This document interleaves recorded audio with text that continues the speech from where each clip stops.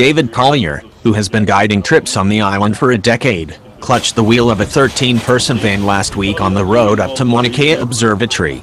Up until Kilauea began erupting this month, his full-time job was taking visitors on 3 separate volcano-related tours. Now, with Hawaii Volcanoes National Park closed and the district of Puna inundated with lava, 2 of those 3 tours are cancelled until further notice. As of this morning, the road where I've been conducting tours for a decade is no longer there, he said. Things are changing. Hawaii Island's $2.4 billion tourism industry is struggling in the wake of the Kilauea Volcano Eruptions, with bookings for May through July down 50%, according to the Island of Hawaii Visitors Bureau. Businesses on the island are doing their best to convince tourists that it's still safe to visit. If tourism falters much longer, Collier reasoned, there's still plenty of work in the astronomy industry located on this 13,000-foot-high dormant volcano. Mauna Kea, the largest peak in the world when measured from its base on the seabed, is a mecca for astrologists, as well as tourists. But his feelings about the volcano are mixed. It's eruptions like Kilauea's that created the island in the first place. Pele has awoken and is wreaking her destruction upon us, but I never forget that without her I would not have this beautiful place to call home, he said. We all understand the balance of these forces here on Hawaii Island. Doug Arnott, who owns the tour company Collier works for, Arnott's Lodge and Hiking, said he's far more concerned with the potential economic disaster than he is about Kilauea, which is located about 30 miles away from his hometown of Hilo. The decision by major cruise lines to cancel their regular stops in the port of Hilo have been especially frustrating, he said. What's happening is only affecting a very small slice of the island, he said. In the last couple weeks, he said, 5 regular cruise ship stops have been cancelled.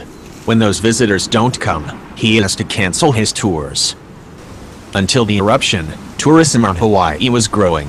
In 2017, the 1.7 million people visited the Big Island and spent 14% more than the year before, according to Visitors Bureau statistics.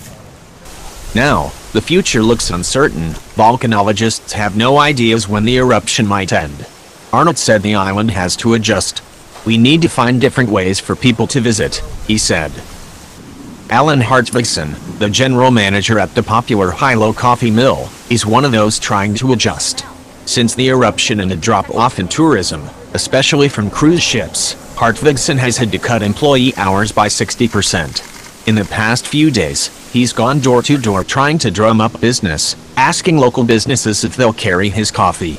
I'm just walking into stores the old-fashioned way, doing cold calls and shaking hands like I used to 30 years ago, he said. In the meantime, he's trying not to lay any of his employees off, and hoping that visitors return. We're receiving phone calls every hour from families that are canceling their Hawaii vacations or are considering it, said Jason Cohn, the vice president of sales and marketing for Hawaii Forest and Trail, a tour guide company. He said that so far his company is expecting a 30% decrease in revenue. It's a shame because other parts of the island have been absolutely beautiful these past couple of days, and not to mention safe places to view the incredible activity that's happening from afar. In Pahoa, near the heart of volcanic action, the highway is often clogged with cars. But the bohemian downtown remains dismally quiet, according to Amadeo Markov, a business owner and board member of the Pahoa Main Street Association. If this goes on, he said, there is going to be a second disaster, an economic one. Markov said he was unhappy with a statement given by Hawaii's governor, David Ige, last week in which he asked visitors and residents to stay out of Puna and Pahoa. If what he's saying is true, and it's dangerous to be here, then we should evacuate, Markov said. But we're still here. There's a misconception that Pahoa is dangerous right now, but we're used to lava and we know how to deal with it. Recently, the air has also become a concern, with the Hilo Medical Center seeing a moderate increase in the number of people coming with symptoms related to volcanic smog and haze, which can begin with dry eyes or a scratchy throat.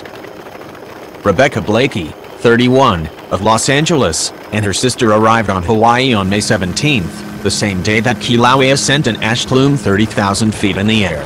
They rebooked accommodations in the north of the island, but said they did occasionally feel effects from the volcanic smog.